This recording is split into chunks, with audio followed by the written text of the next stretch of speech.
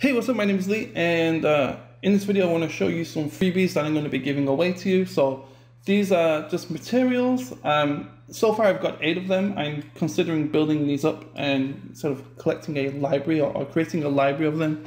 The reason I'm giving these away for free is basically just because I've not really uploaded for a long time, and basically just as a thank you to everyone that's sort of stuck around. Now, with that being said, after this video, for the following few days, I'm going to be monitoring this video to check for anyone that comments on what they would like to see in the future videos, any sort of requests for tutorials. I'm totally up for that. So with that being said, I have these materials. Some of them are very simple and basic, and some of them are a little more complicated.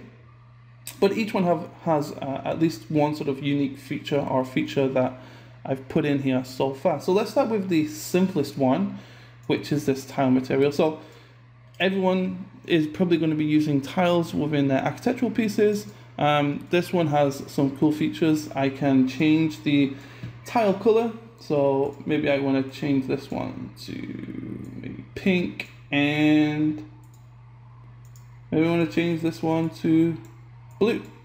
So I can totally do something like that if I'd like. Let's just undo these. Okay, and the other feature it has here is these dents. So it may be a little difficult to see. So let's change this dent size down to about 0.25. And if we look at the ground here, you can see that we have these dents. Now these dents, the size of these dents operate separately to the size of the tiles. So I can change this back to 3. And if we find one, if we look very closely, and press the G key here to remove the grid, we can see that we have these sort of small dents in the ground here. Now, like I said, these are separate to the UV scale. I could also change this scale also if I'd like to have more or less tiles. Set this back to 3 by default and close this and move on. Okay, so that's probably the simplest one. The next one after that is this brush metal. Is also quite simple.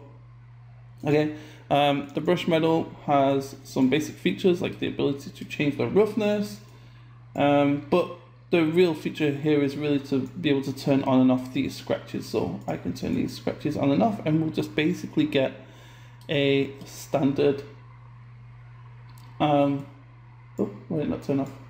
Sorry, I checked the wrong things. We basically just get a standard brushed metal material. Nothing too spectacular. But you know, brushed metal is quite a good architectural piece, or just a general nice material to have on hand. So I'm going to turn these on. Again, we can change the UV scales of these as well. So I feel like we can change the scale of our material. Depends on how far you want to take it. I'm going to keep this perhaps down to maybe 1. No. 3 look pretty good. Maybe somewhere between maybe 1.5.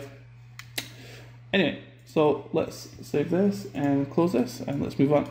Okay, so the next one is we have this frosted glass material.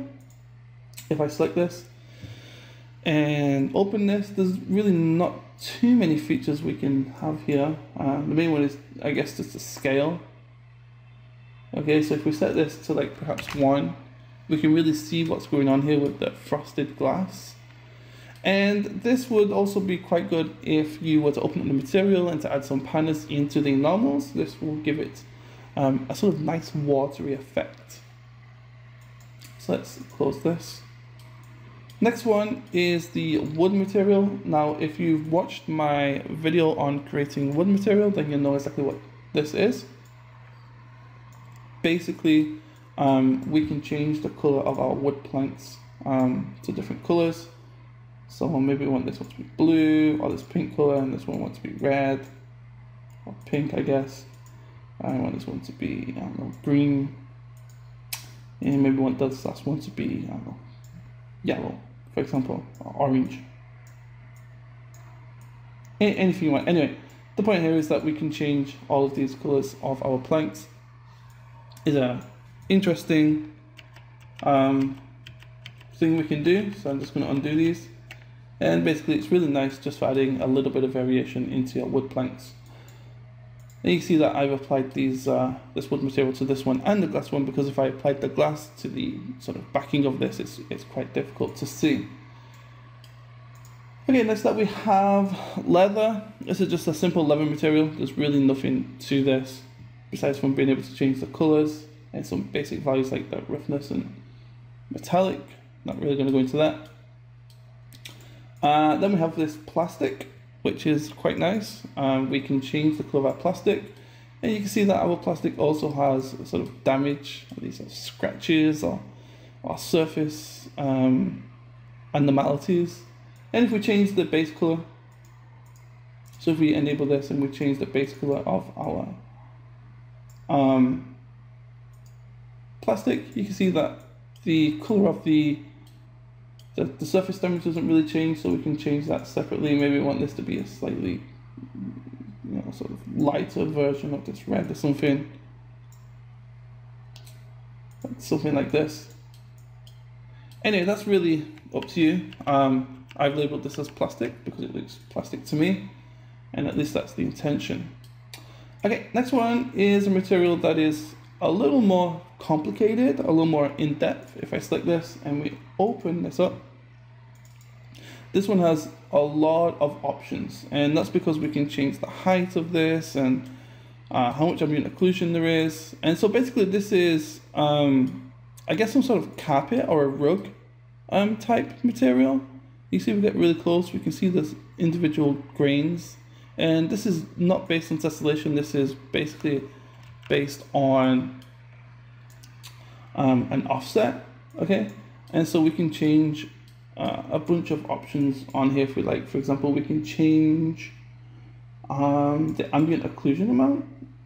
Okay, so like maybe we can change the ambient occlusion to be less or more.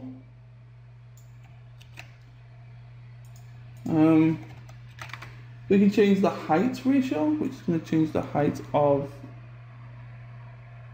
the individual fibers. This is quite a sensitive value, so I would use this with a bit of caution.